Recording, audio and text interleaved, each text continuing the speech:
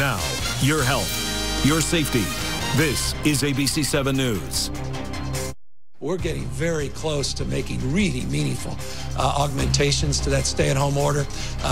We are, we said weeks, not months, about 4 or 5 days ago. I want to say many days, not weeks. Some promising news. The reopening of California may be closer than we think, but the governor says it's only on one condition. We must all keep following by the rules. But in a major sign of progress this morning, we're seeing more Bay Area businesses get ready for that comeback. Good morning. It's Saturday, May 2nd. I'm Liz Croyce. We will have much more on the possible next steps in reopening the state in just a minute, but it is the weekend. People are going to be getting outside, so let's get another quick look at the weather with Lisa Argent. Hey, Lisa. Hi, Liz. Good morning to you. We have some clouds around. In fact, check out our Sutro Tower camera.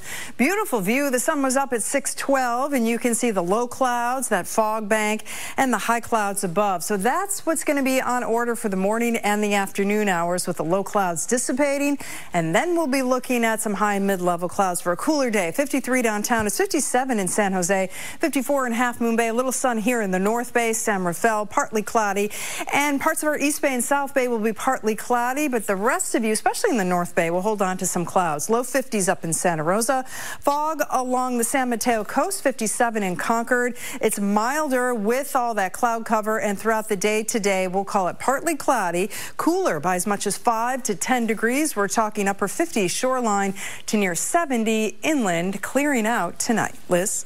Lisa, thank you. It's a significant sign of hope for our future return to reopening. California Governor Gavin Newsom saying he may authorize sizable modifications to the statewide shelter-in-place order as early as next week, possibly Monday or Tuesday. He said it's based on promising declines in COVID-19 hospitalizations and cases. That's in thanks to our collective and continued need to stay home to save lives.